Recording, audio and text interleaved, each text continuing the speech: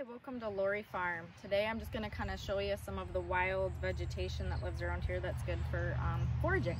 So the first one is wild chamomile, otherwise known as pineapple weed. It smells like chamomile with sweet pineapple undertones. It grows abundantly around here. It's got greenish yellow cones, but no flowers. And you dry it out and you can use it for teas, and it promotes relaxation and calmness. It's good for like a tea right before you go to bed. At least that's the only way we've used it.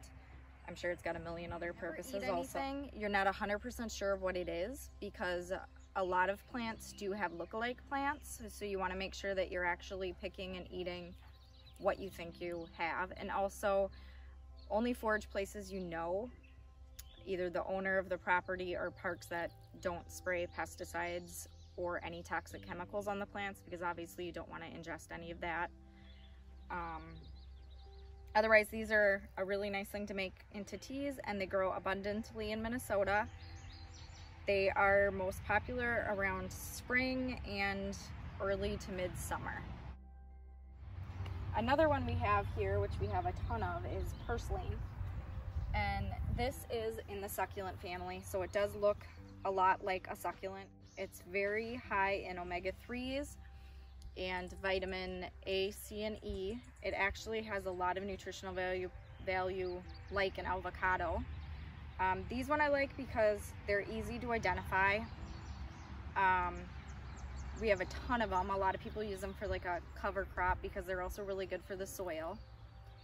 And these ones are super easy to prepare. You can just rinse them off and eat them. You can throw them in with a salad. You can make soups out of them. You can really eat them in any way you want, raw or cooked. We have, which my children think is the funniest. So this is called Cowboy's toilet paper because it's super soft and really fluffy.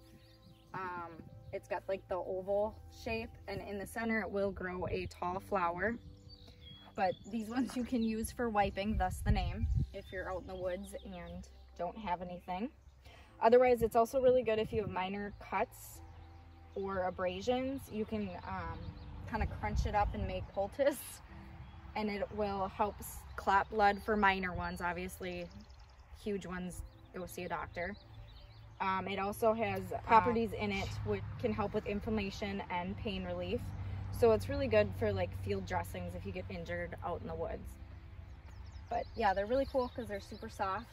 And these ones I find really easy to identify too, just because it's pretty rare you see a leaf that's fluffy like that. So another one we have a lot of and common is Broadleaf Plantain.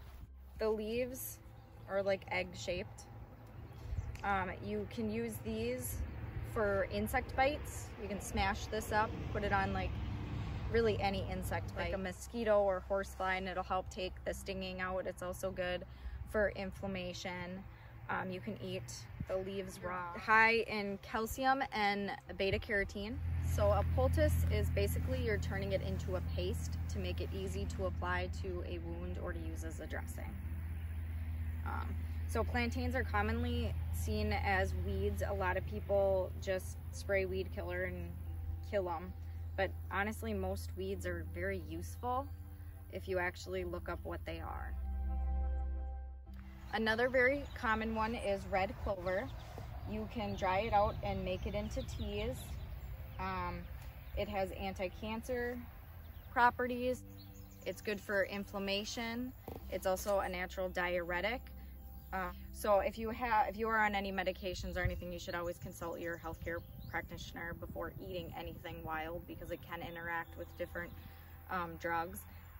But red clover has shown a lot of promise in prostate cancer, specifically because it is estrogen-like. So basically what you do is you dry it out and you can make it into a tea. The flower and the leaves are edible. It grows abundantly in Minnesota. You've probably seen it 1,000 times and never even thought anything of it. It's one of my favorite things because it's easy to identify. It's also part of the legume family, which is kind of interesting. Red clover can be made into pill form or tinctures or also liquid form. and it can be used for whooping cough and other respiratory issues. If you liked the content and you're interested in more, there is plenty of more foraging in Minnesota, so like and subscribe or make a comment, and I can always make more videos of other foraging items we have. We have a ton of them. So thanks for watching.